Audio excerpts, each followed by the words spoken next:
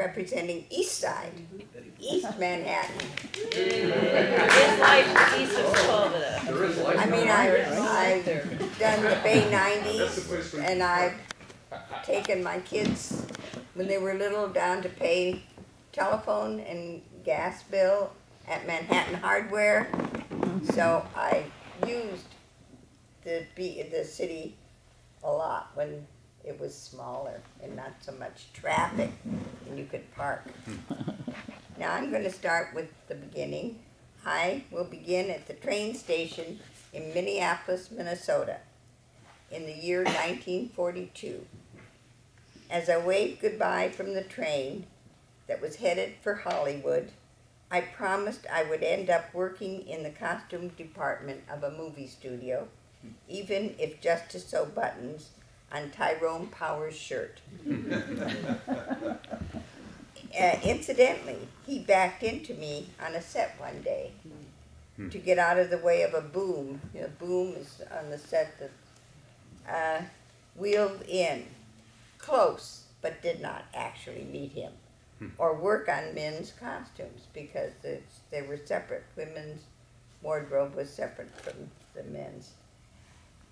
But first I met the man of my dreams and went to work for the war effort at Douglas Aircraft when Tom was drafted. And there they saw that I had artistic background, and they sent me to UCLA Extension School, and I became a mechanical engineer, and I designed jigs for the SBD-2 airplane at Douglas. And I felt pretty good about that because there weren't too many engineers or mechanical engineers in the department. So it was good. And as the war turned down, I finally applied for the job I went to fashion school for. I ended up at 20th Century Fox on Pico Boulevard in West LA. And that was a wonderful experience because I got to meet Celeste Holmes. I mean, Ori Kelly, the designer. I mean, just so many wonderful things at the studio that it's like a dream. And now, long story short, the war ended. Tom came home, and soon after we were married. That was 1948. First child, 1949. Second boy, 1950. Our Inglewood apartment became crowded. Saw an ad in the newspaper, Liberty Builders Homes coming to Hawthorne, $199 down, which was refunded. It was for impounds and taxes, and if you were under the GI Bill, you got it back. And, of course, we went to look. The model house we picked was sold out at that location. Aviation Boulevard between Imperial and El Segundo was across from Douglas Aircraft. But the salesman told us they were building another village soon up the road. I think in a city called Manhattan Beach. Actually, he wasn't sure. We found that at that spot, Aviation and Compton, it was Compton to the east, Marine was Compton. And the reason that it was changed to Marine is because Compton was a bad reputation, and the merchants all wanted the street changed to Marine. And to the east, and Aviation and Marine to the west. To the east, only Fields and not Manhattan Beach. Northwest corner, an Army encampment. Southwest corner, Brown's Farm.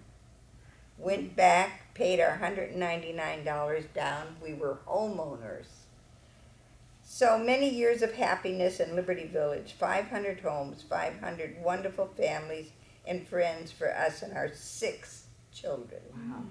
Pollywog was the name of one of the critters who inhabited the pond to the west of us. Yes. I would come upon toads bigger than my hand as I cultivated our flower garden. And every so often, one of Farmer Brown's carrots or lettuce would appear in the backyard or front yard. Crawdads came home with the children. Tadpoles they loved. Thanks to Frank and Jeanette Warren, anybody remember Frank and Jeanette Warren? No? Efforts to build Pollywog Park.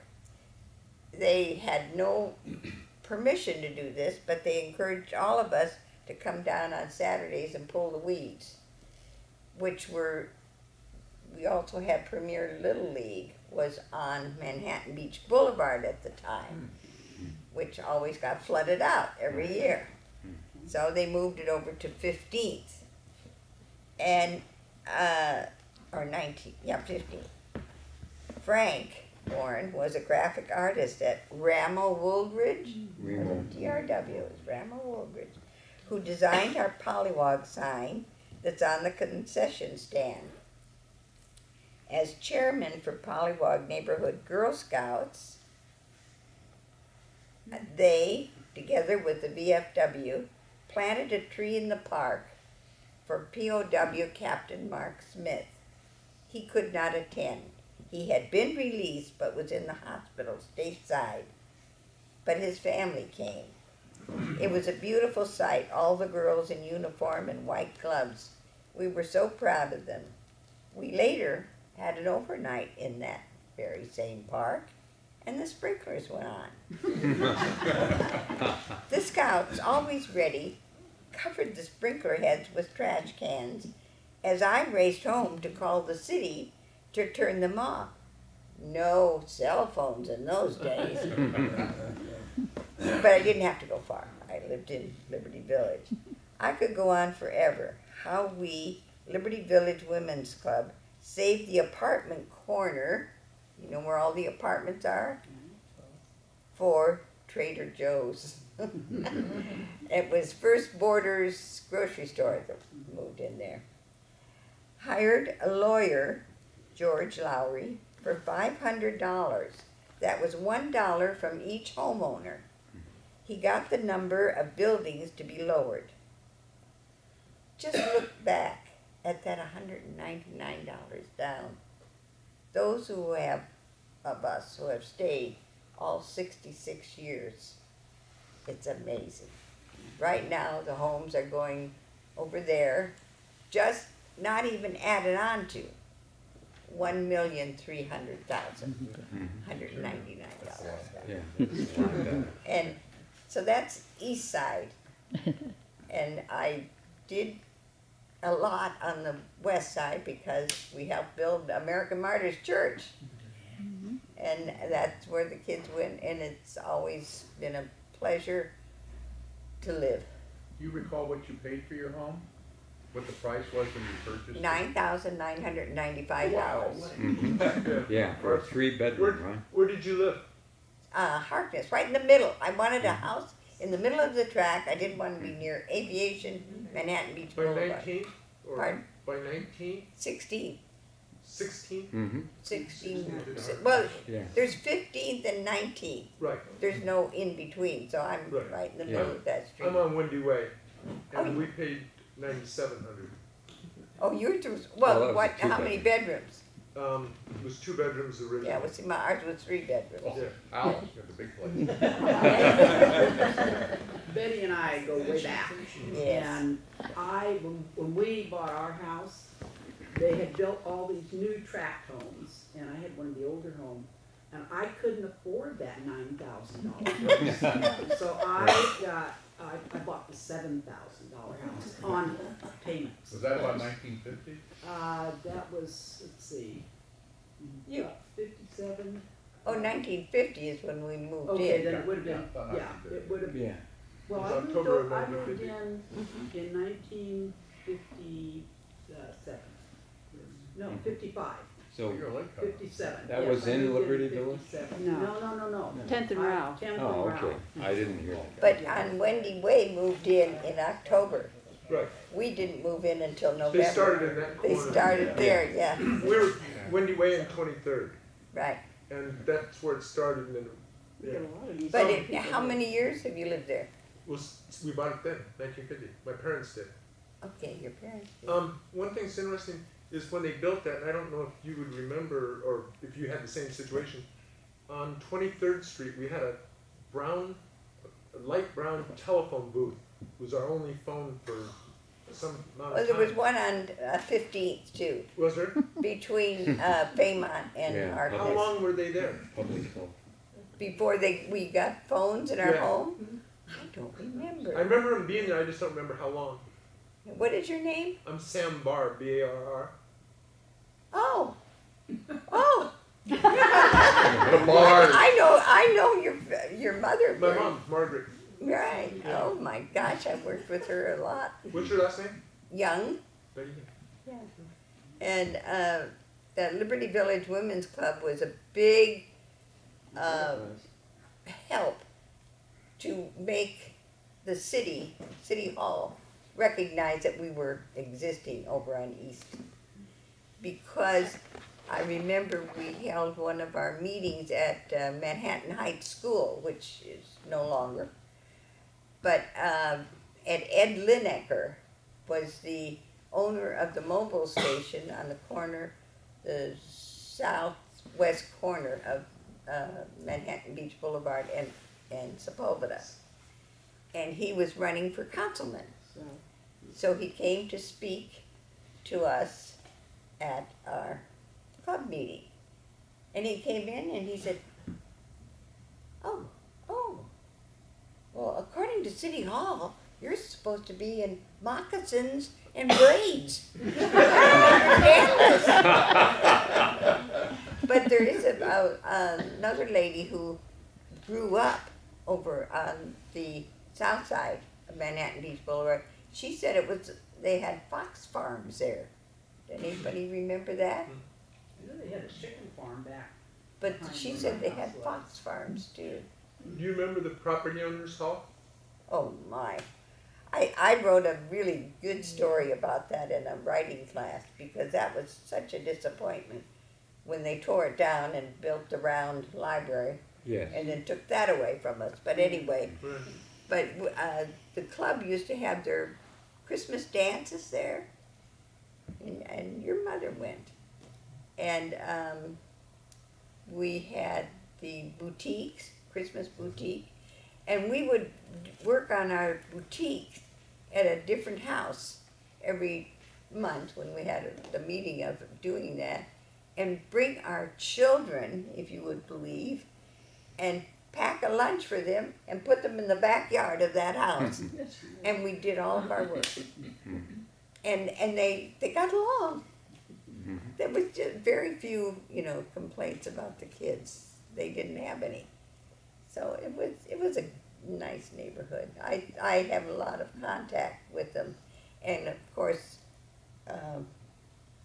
her husband was my youngest son's coach in Little League. And they were a great team. Yeah, they were. Yeah. And Are you still on Harkness? Pardon me? Are you still on Harkness? I am. Good, good. I'm the matriarch of the street. And I don't know how many other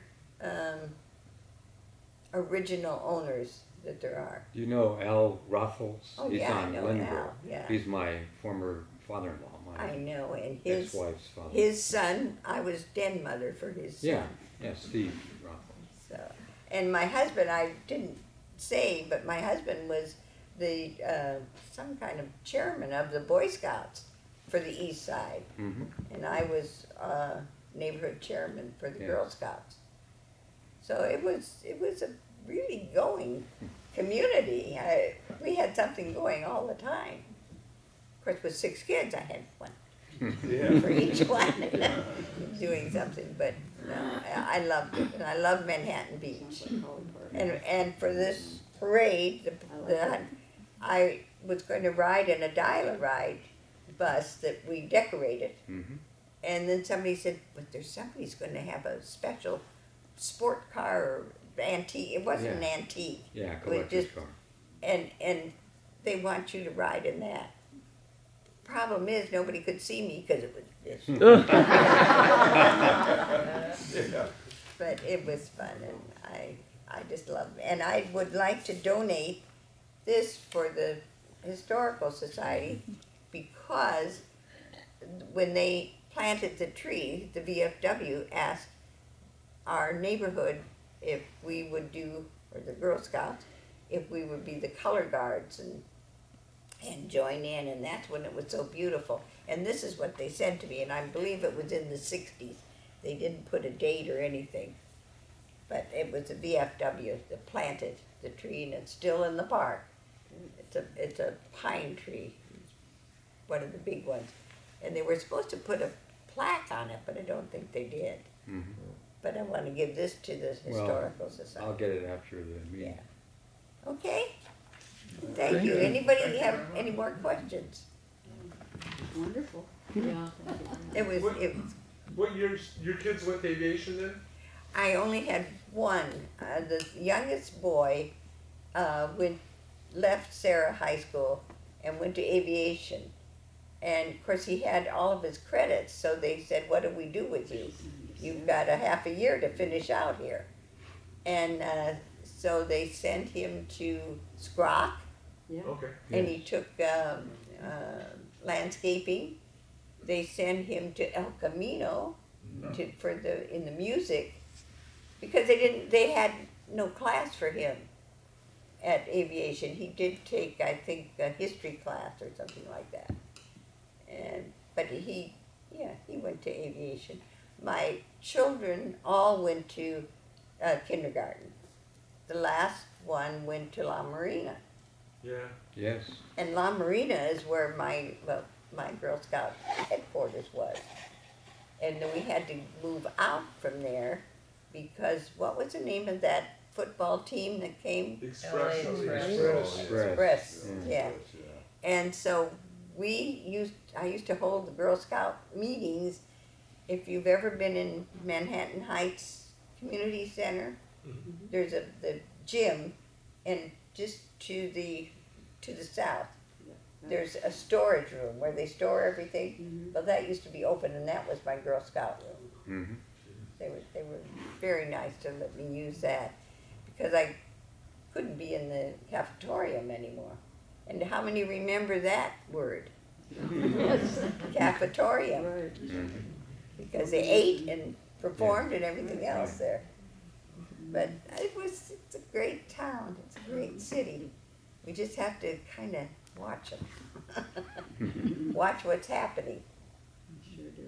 Keep an eye on it. I've worked as ambassador at City Hall for 18 years now. I was at South Bay Hospital until they closed it with Anita. At South Bay Hospital with Anita.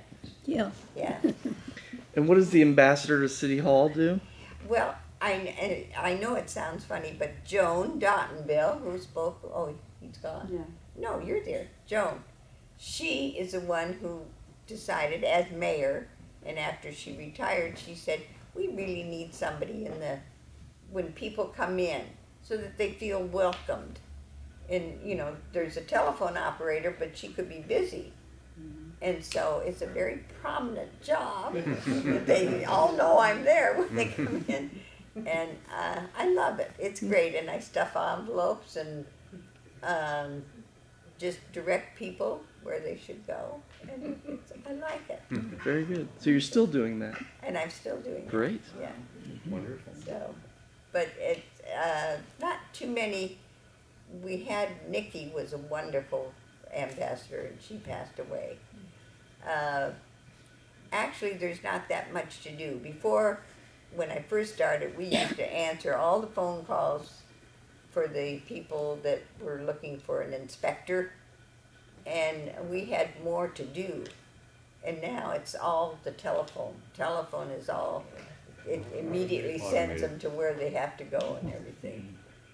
So it's not as much to do, but I like it, and I keep saying, well, maybe someday they'll not want us here anymore. But Anita comes to visit me at City Hall.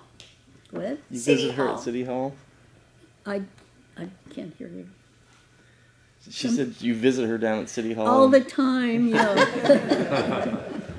So it's great. Yeah. I love it. And I didn't know Mike French had been had been born, were you born here? No, I was born in Los Angeles. But you've lived here for so many years. 1937. And I met him through the historical ministry at church, at American Martyrs. And he's very prominent and that did a lot of work on that. So that's another source if anybody needs, of the society, needs a source of history. There's a lot of history to the American Martyrs Church. They used to be right across the street from the Neptunians Yes. On Highland. on Yeah. Island. The old church was Yeah, there. it was a block away from it. Yeah. Neptunians. But, you know, when So you're are they aware of what we're doing here? Well, Betty and I are. That's all that Because counts. we're old timers. But they're not, I think they're starting up again. They come, but we have so much history in that room. We have a room in one of the Yeah, Yeah. parish houses. right. You have your own Oh, archives, you- right? Yeah, we do. Mike made Before a or something. Maybe you get time invited over there. time chart thing, Timeline, yeah. timeline, marvelous. So when we do have an exhibit, they usually have it when it's free breakfast It's pancake for breakfast. pancake breakfast for the police and the firemen. Mm-hmm. And then we'll really have a big spread about the firemen. And Don Stone, you were mentioning one of the policemen, but there was a Don Stone. Do you remember him? No, I don't think I do. Well, he used to be the bus driver Yes. for Meadows School. And everybody used to say, they had a song about him, the kids did, about Don, the bus driver, and then he became a policeman for Manhattan Beach. Mrs. Stone is still on Manzanita. I think, I'm not sure, I believe so. yeah. But that was kind of fun. The kids all loved Don, you know. Yeah. Yeah, he was great with them. And he helped them, you know, some of them, the young ones might be afraid or something, but he was good. They all trusted Don. A lot of the old photos were Don Stone's. He took a lot of the photos. Oh, yeah, that yeah, Jan and does. there's also, I just saw another picture of him. Yeah. Don, I don't With know his where it police car was, but- on the pier. So anyway, thank you. Thank you, Betty. Betty.